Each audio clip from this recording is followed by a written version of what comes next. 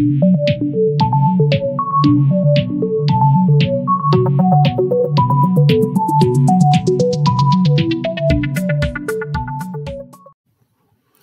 YouTube community. It's Robert S. Welcome back to RobScure Music.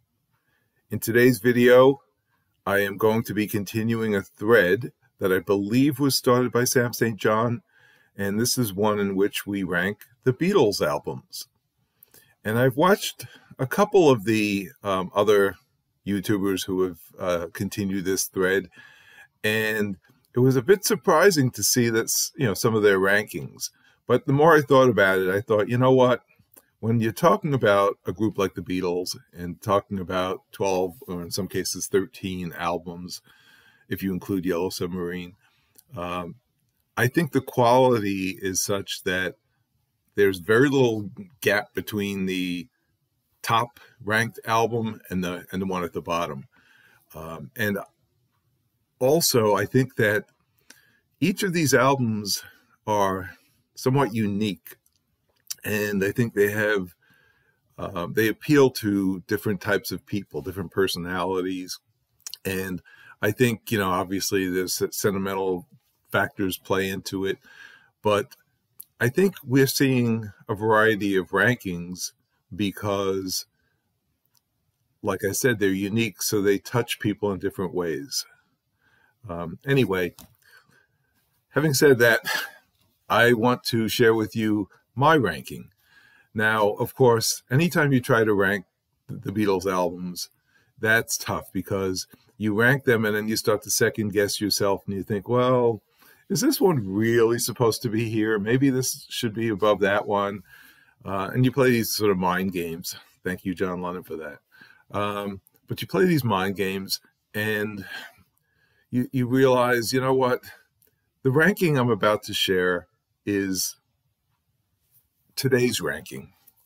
And if you were to ask me a week, a month, 6 months from now, the ranking could be very different. But I'm doing this video today, so let's get into it. Now, Sam St. John and a couple others did not include the Yellow Submarine album. I'm not sure if I should include it or not, but honestly, if I had to, it's at the bottom because essentially this is half a Beatles album. Second side has George Martin produced songs and composed and orchestrated by him. And while they're in some cases very good, it's not the type of thing you want to seek out and play. And when you look at side one, 6 songs, and only 4 of them are new. So I mentioned you get half an album. Essentially what you're getting is a 4-song EP. And surprisingly, 2 of those 4 songs are George's. So how does George come out on top in terms of new songs on an album? But in any event, only a Northern song, and It's All Too Much, both George's. Paul contributes the nice kiddie sing-along All Together Now. But the real star of the show, in my opinion, is Hey Bulldog. What a great song. But nevertheless, Yellow Submarine comes in at number 13, if we're including it. Then at number 12, I've got Beatles for Sale. Yes, I'm among the many people who put the early Beatles and the covers that they do towards the bottom. So again, great album, but a lot of covers on here. And honestly, when you look at this track listing, you've got No Reply, I'm a Loser, Babies in Black, Rock and Roll Music, I'll Follow the Sun. 5 fantastic songs. Absolutely love them. Then we come to a somewhat screeching halt with Mr. Moonlight. And apologies to Doc Dacus. I know you love the song and you wish it could have been on here 12 times out of the 14 songs. But, I just do not like Mr. Moonlight. And we follow that up with another song I really don't like, Kansas City, Hey, Hey, Hey, Hey. anyway, then it gets back to good times with 8 Days a Week, Words of Love. Ringo does Honey Don't, which, you know, it's a bit of a throwaway. I Don't Want to Spoil a Party is great. But one of the weakest of the 12, in my opinion. Now, I mentioned I put some of the early stuff at the bottom. Please Please Me. Absolutely fantastic debut album. I love that they started this with I Saw Her Standing There, and the counting, they 1, 2, 3, 4, and then they get into it. Misery is a great song. Anna I like a lot. Chains. Boys, I think a lot of people don't like Boys. I actually enjoy that quite a bit. Obviously, you've got Please Please Me and Love Me Do. P.S. I Love You. Do You Want to Know a Secret? Twist and Shout. Absolutely fantastic, but this comes in at number 11. At number 10, Let It Be. Now, this, you know, a lot of people hate what Phil Spector did to this. I don't mind it at all. In fact, I know I enjoy this version much more than Let It Be Naked. There are a couple songs I like on Let It Be Naked, and I love that they have Don't Let Me Down on there. I wish this album had that. I agree with Glenn Kellaway in that regard. This album would have been made better with the inclusion of Don't Let Me Down. But as it is, you've got, you know, 3 hit singles. Let It Be, obviously, Get Back, and The Long and Winding Road. Across the Universe is fantastic. But, you know, Dig a Pony, Maggie May, kind of throwaways, but they somewhat work in this order. And I think, you know, the placement of songs,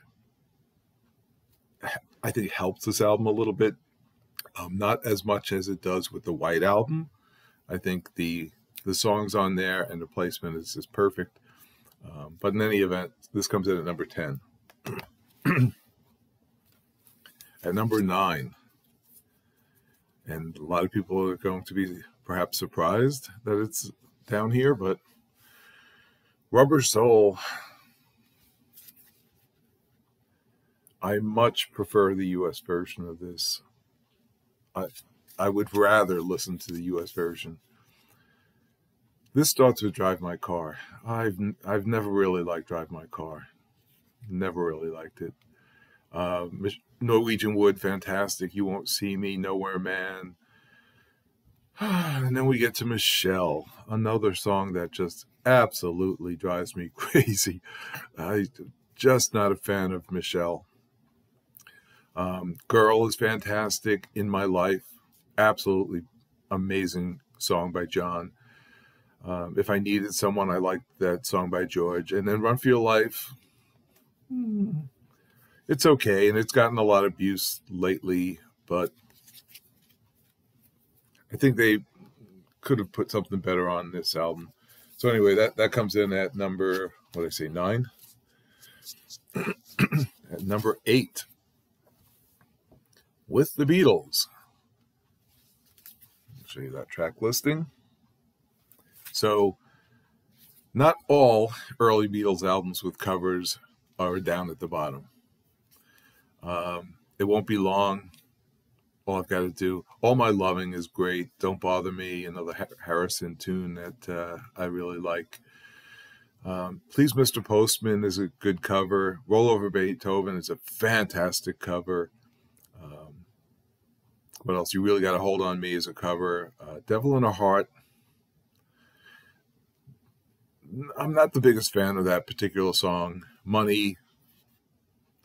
I like the way they did it, but I don't know. Again, I kind of feel like I wish we'd had an original McCartney tune on here instead of Money.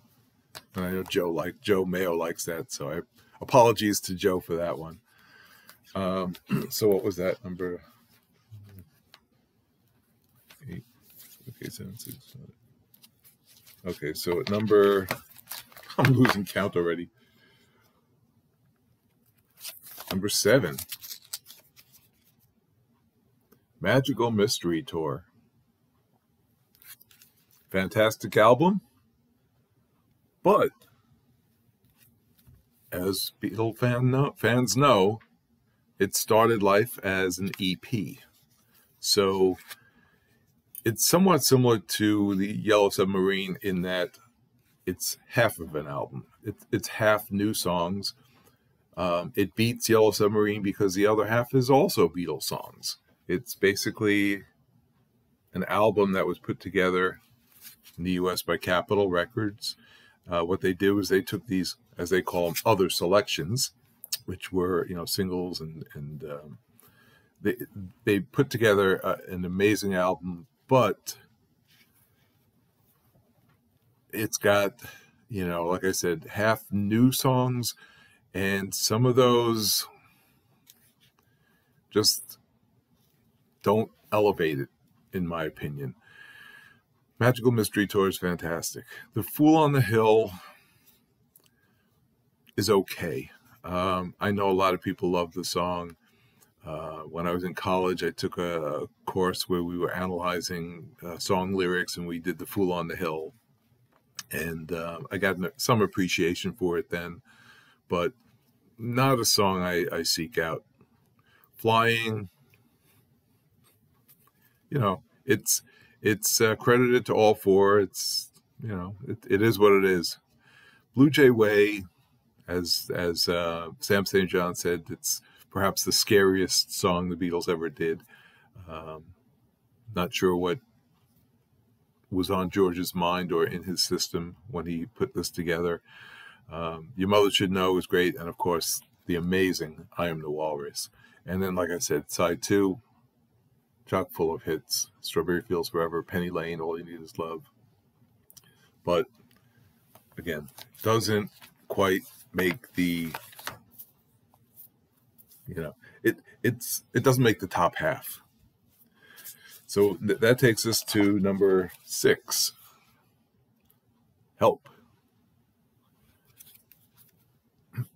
Now, this is a fantastic album that, in my opinion, is absolutely spoiled by the last song, Dizzy Miss Lizzy.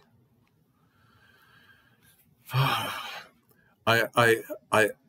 wish that was like a B-side to a single or something, like one of those songs where they say, well, we put that out as a 45, so let's not include it on the album. Because it just, in my opinion, it just doesn't work. It seems so out of place. And I mean, this you got Help, The Night Before, You've Got to Hide Your Love Away, I Need You, Another Girl, You're Gonna Lose That Girl, Ticket to Ride.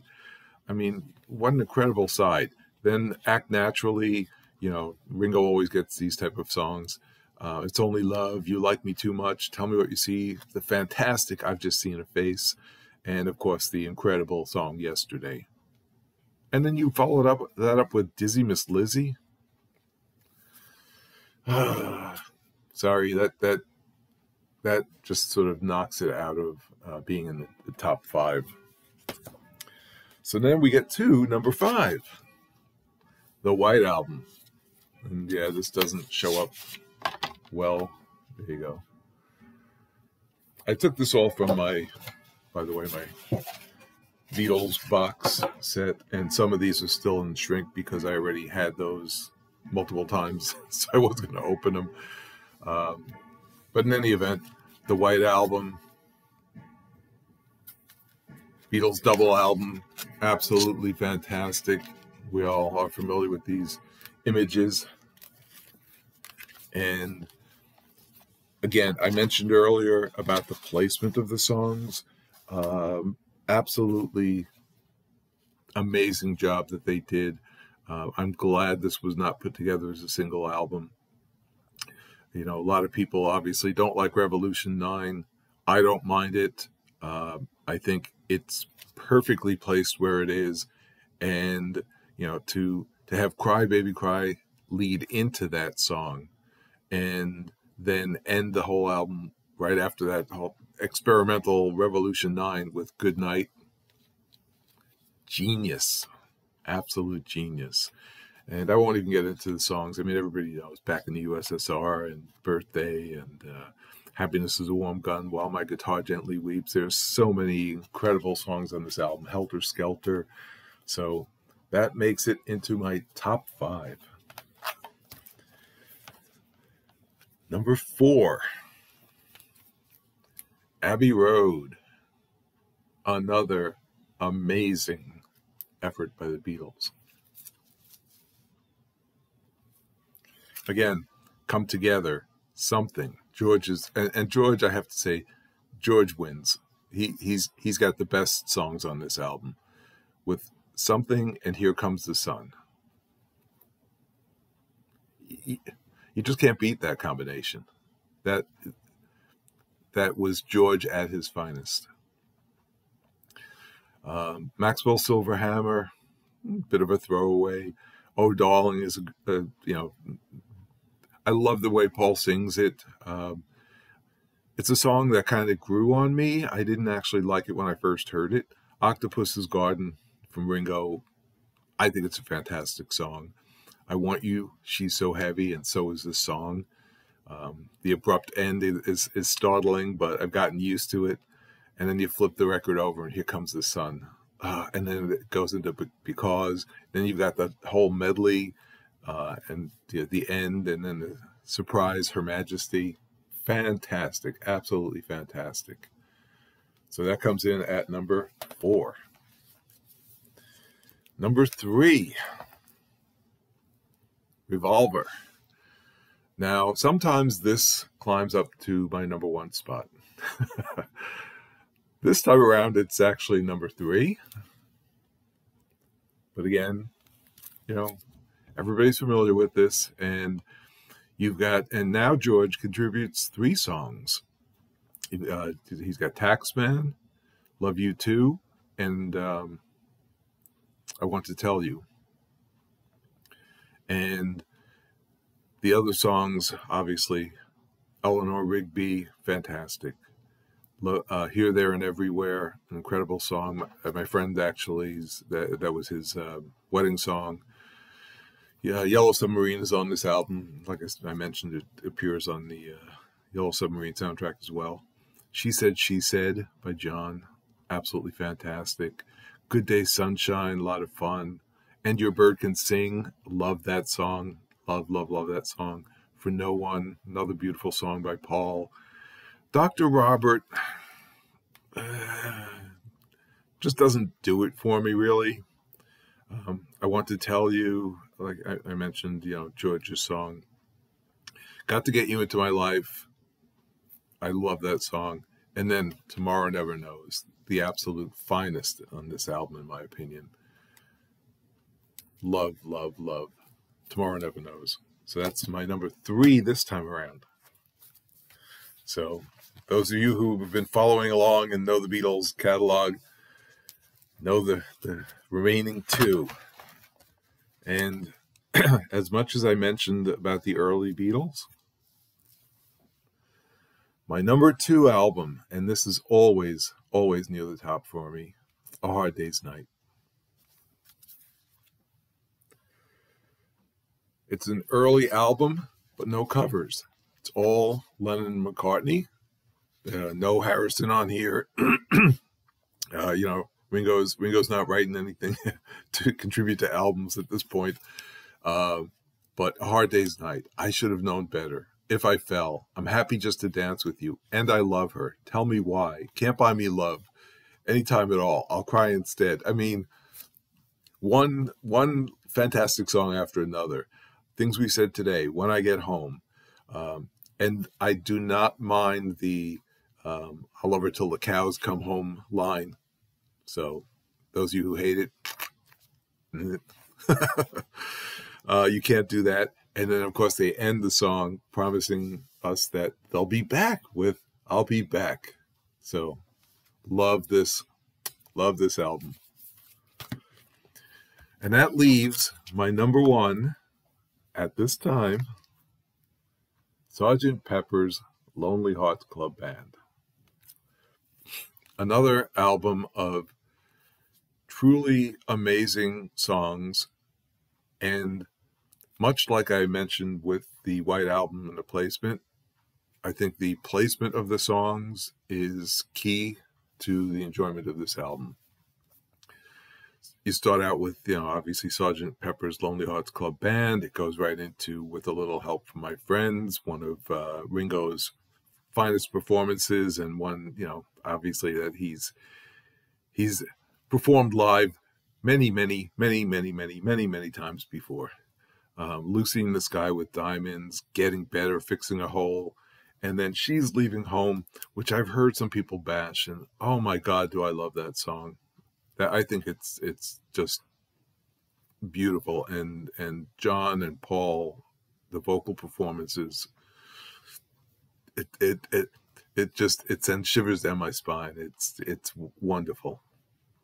Being for the Benefit of Mr. Kite, and then Within You, Without You. I love this song by George. I would never skip this, and I like George's Indian side. I like George's spiritual side, and this has both. It's just incredible. Then we have Paul, bringing in his quote-unquote granny music with When I'm 64. I don't consider it granny music. I think it's just amazing. And Paul has such a wide range of abilities when it comes to types of songs that he can perform, type of vocal performances he can give. Incredible musician.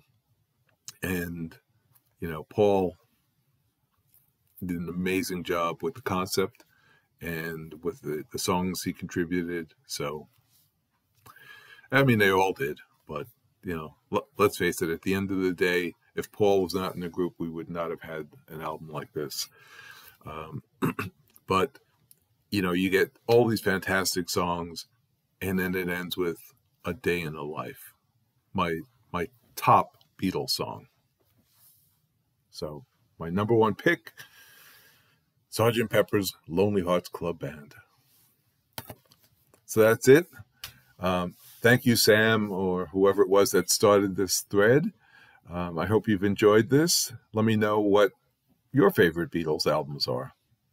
And until next time, stay well, friends. And remember, if the music strikes a chord, let it play.